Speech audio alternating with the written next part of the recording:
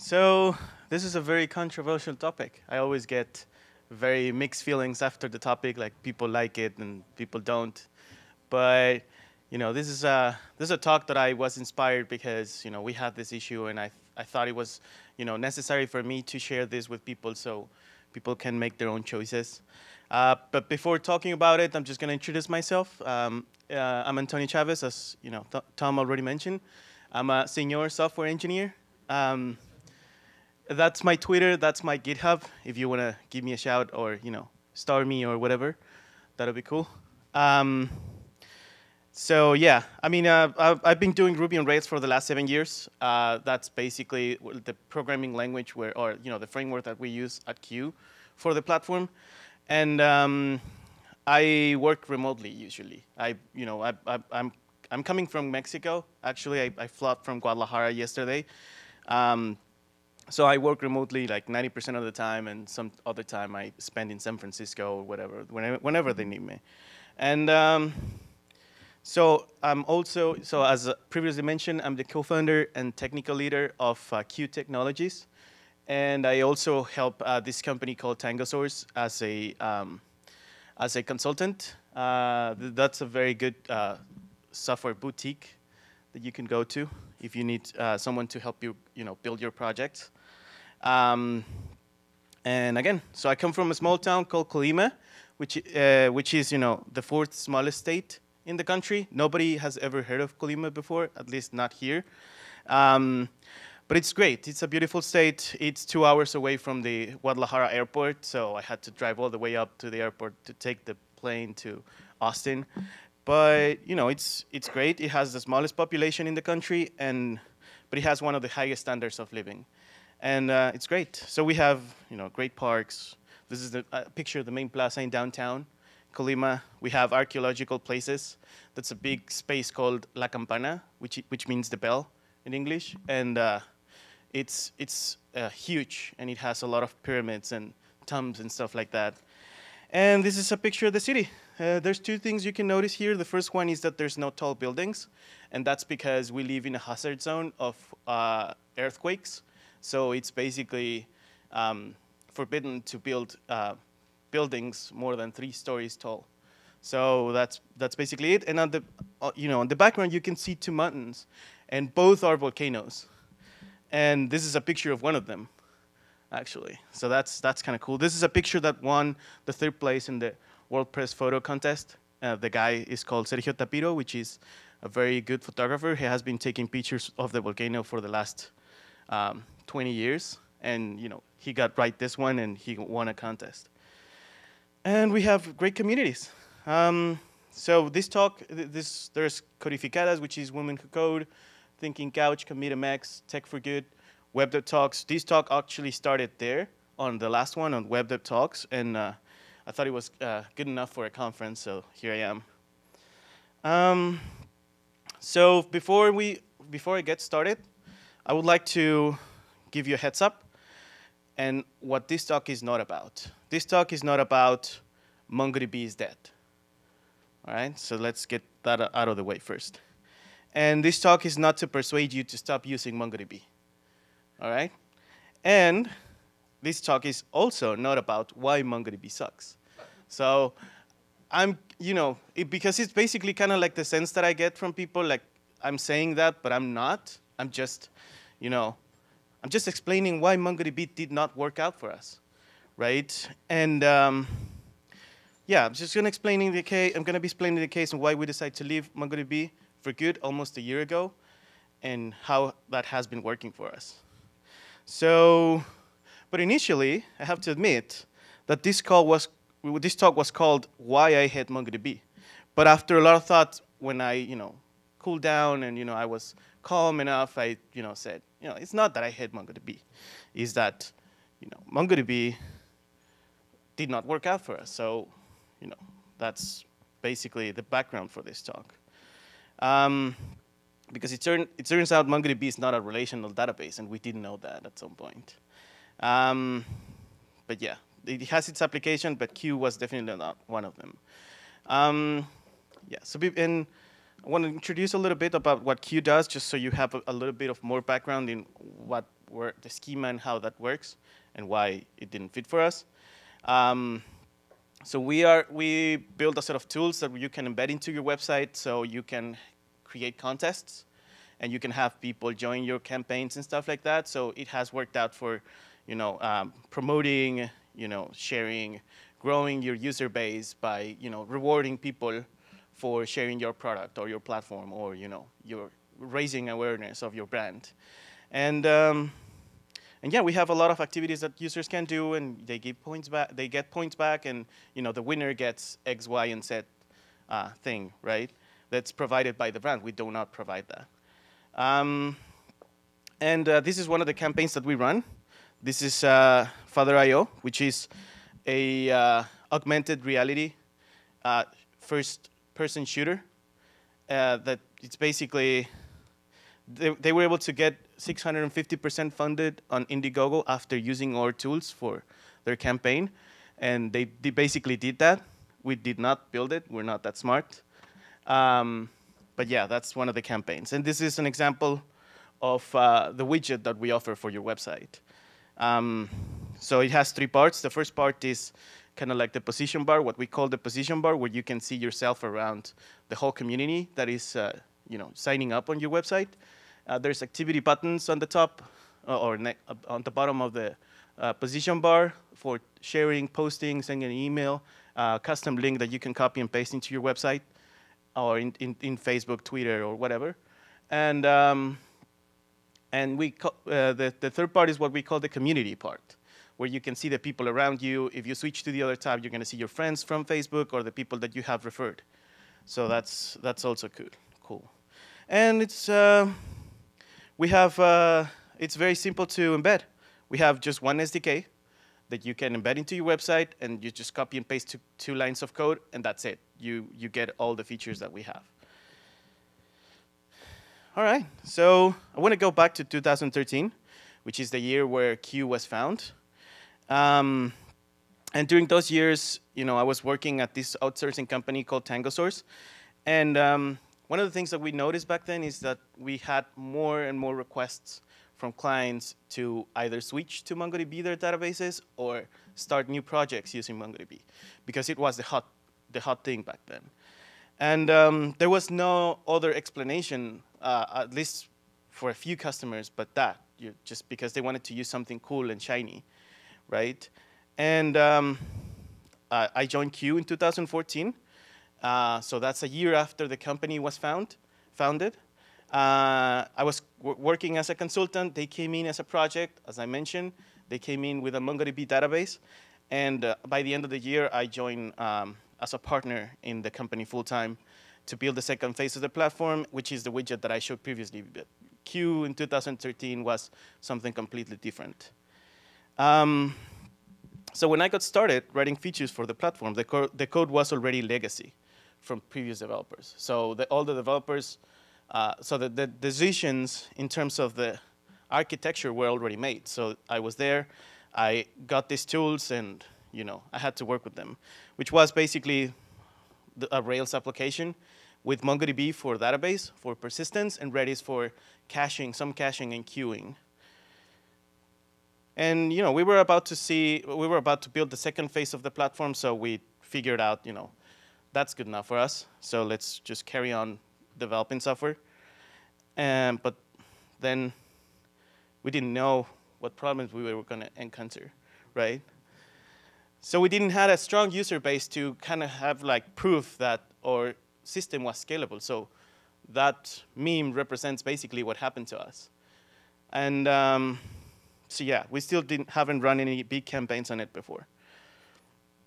So this was our basic structure for the collections from the database. It doesn't look very Mongo-like if you think about it for a moment.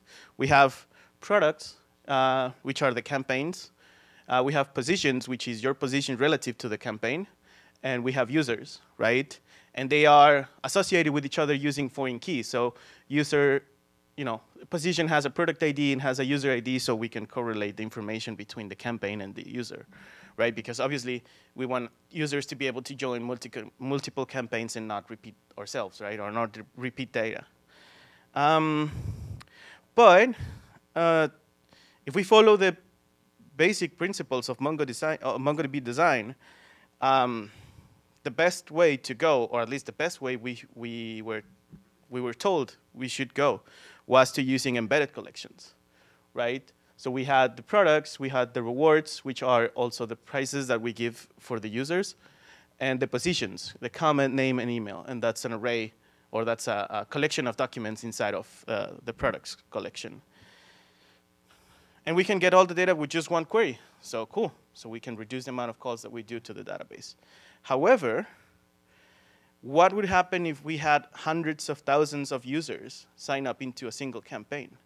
Because remember, this is a viral product, or this is shooting to increase virality for brands. And investigating on the web about MongoDB, nobody really mentions anything about limits for embedded documents, or at least I couldn't find anything back then. I guess, now it's better, but back then it wasn't documented, or it wasn't obvious, if there was a certain limit for it. And we hit a wall pretty hard.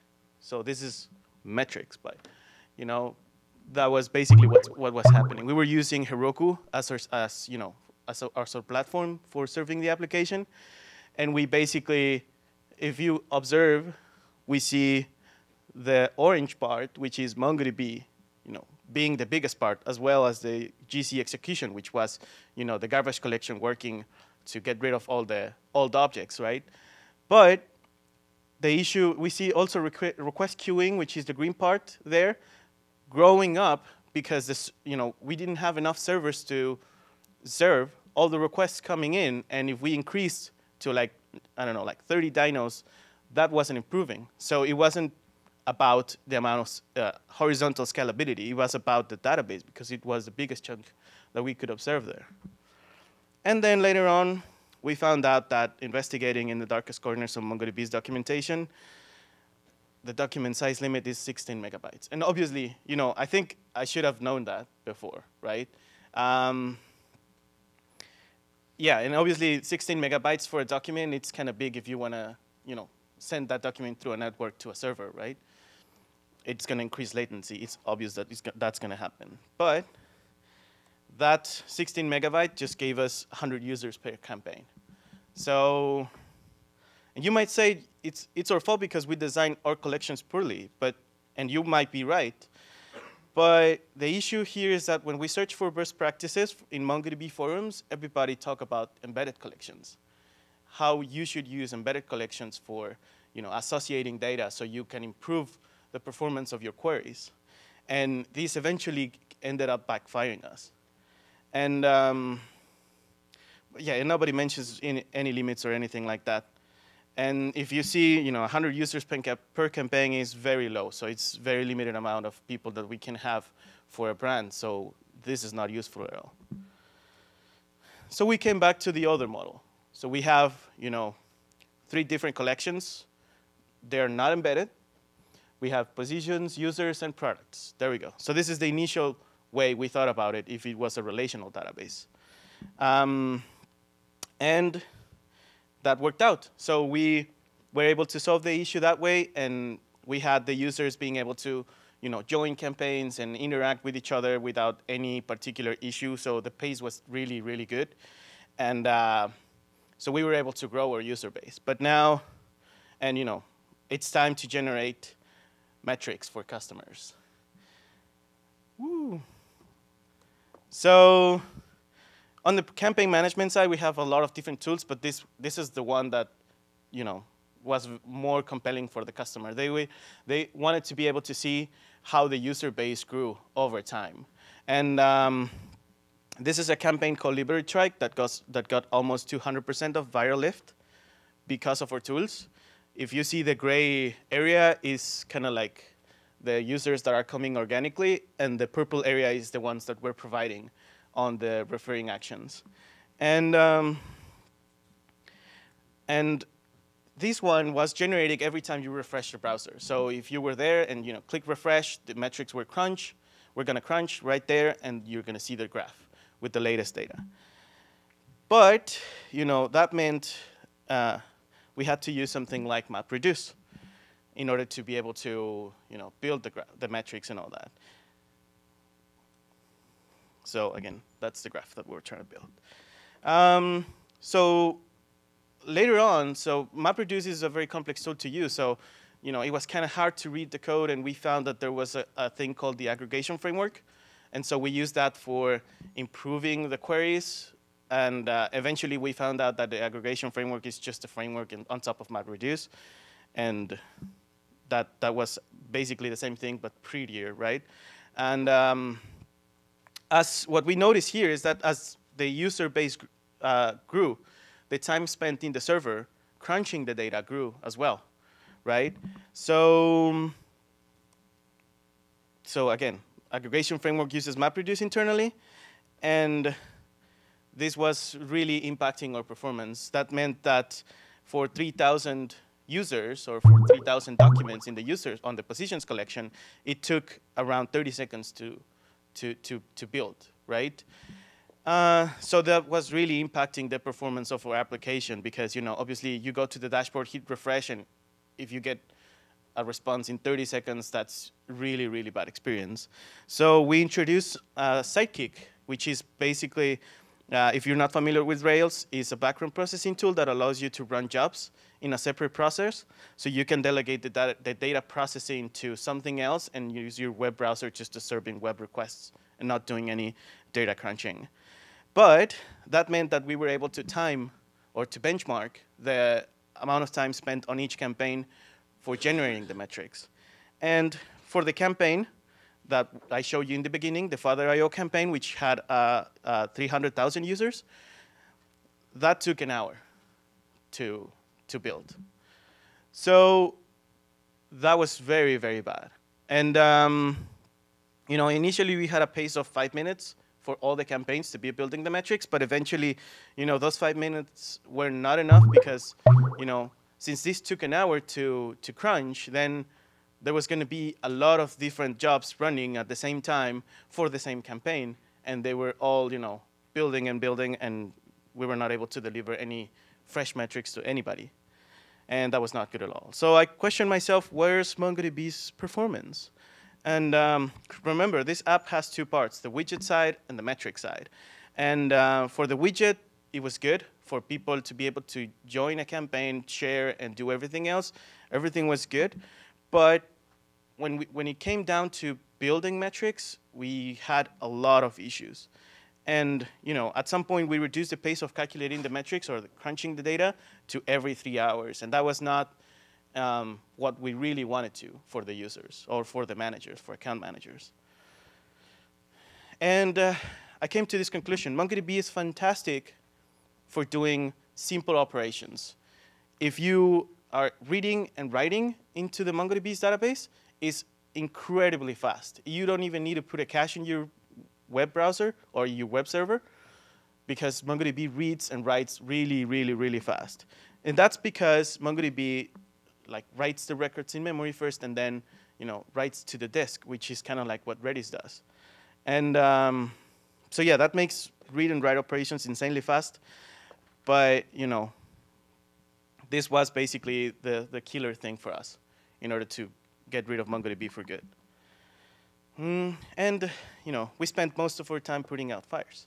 That was basically it. So we were constantly getting performance issues from the database, and we had to switch to something else. And for us, that flexibility, because basically the premise of MongoDB is that you can get started quickly with the development without maintaining a schema, but eventually that flexibility that MongoDB offers started having a cost for us.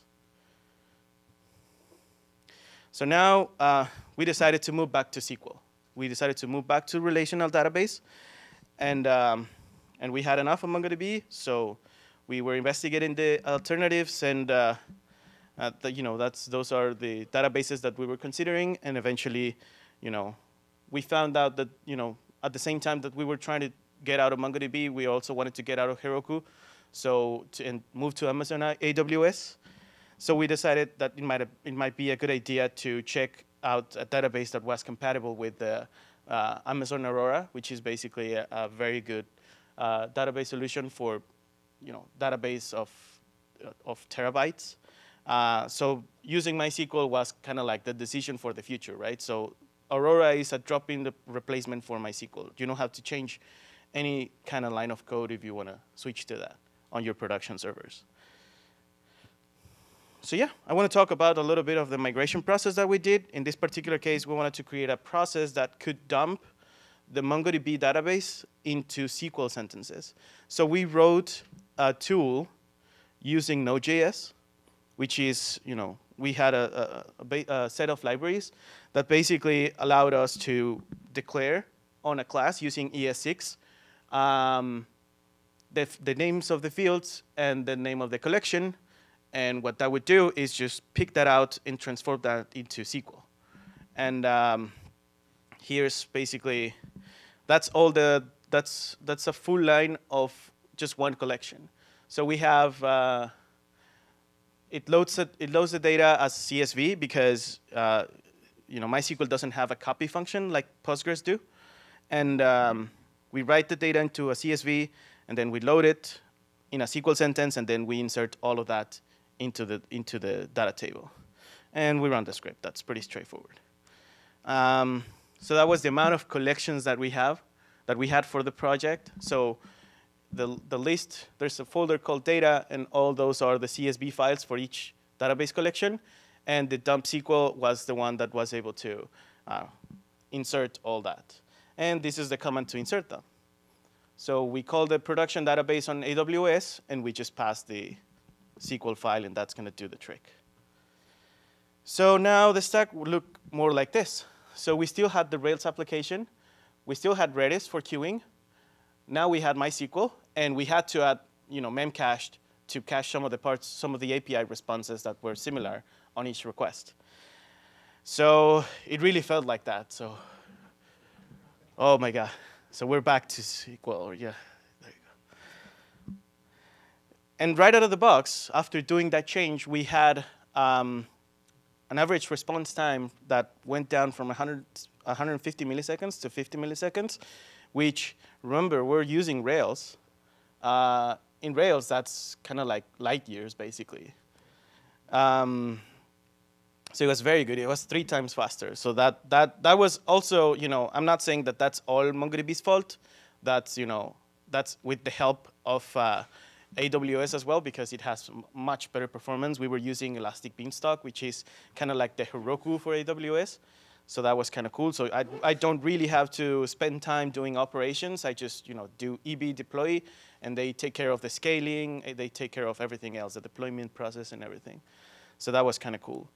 And the report that we were running for Father.io, which is 300,000 records, went down from 1 hour to 40 seconds, which it's 90 times faster. And basically, what we did is we just really translated the syntax from Mongo to SQL without doing any improvement. We're not using SQL views. We're not using any triggers, processes, or anything that it's database related. We just did a translation of what we had from MongoDB into SQL, which means that we have a lot of room of improvement. And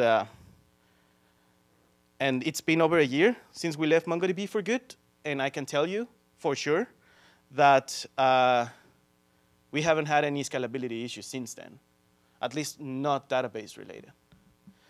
So what I want to talk about right now is the cost behind the decisions that we make every day. So because as developers, on a daily basis, when we have a feature request from a customer, from our boss, from the project manager, or from whomever, what we do is just basically take that and pick some technologies to build it and put it on production, or develop it and put it on production, right? So in this particular case, in the case of MongoDB, I had the evidence that the database was the issue, but I had very little proof that SQL would fix it. Why is that? Because there was definitely more options on the NoSQL space that I could have used to fix the issue.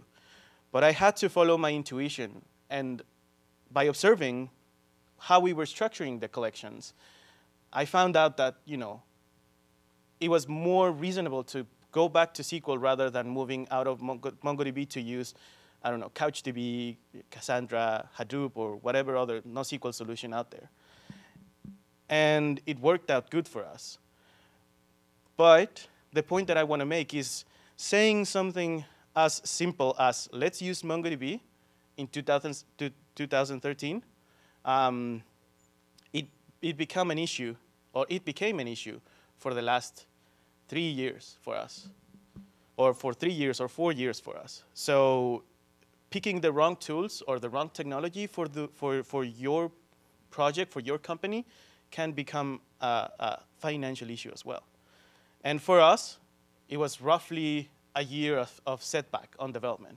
Because again, we started the development of the platform in 2013, I joined in 2014, and in 2015, we started the pilots for the campaigns. And the issue in 2015, or all what I did in 2015 was just putting out fires, basically. But anyway, so I want to get to the conclusions. So even though I'm going to contradict myself a little bit here, but I don't think there's anything wrong on testing new shiny tools. But at least here, the lessons that I learned is that we should be very, very careful, at least if you're doing on your daily job, those decisions to test new tools. And if you want to solve a persistence issue, it's better to trust SQL rather than use a NoSQL database. That's just my opinion. I'm not saying that's 100% true. And the other thing is that if you're designing an application and you choose MongoDB for your database and you start thinking about collections, associations, then that's the first indicator that you make the wrong choice. You should go back to SQL, or you should go back to a relational database solution. And the last thing is, like they say, you don't know what you have until it's gone. And in this particular case, you really don't value the power of a join until you're not able to do it. So in my opinion, I'm more of a SQL guy now, right? And that's all I got. Thank you. I want to thank Compose and for being able to accept me for this talk. Thank you.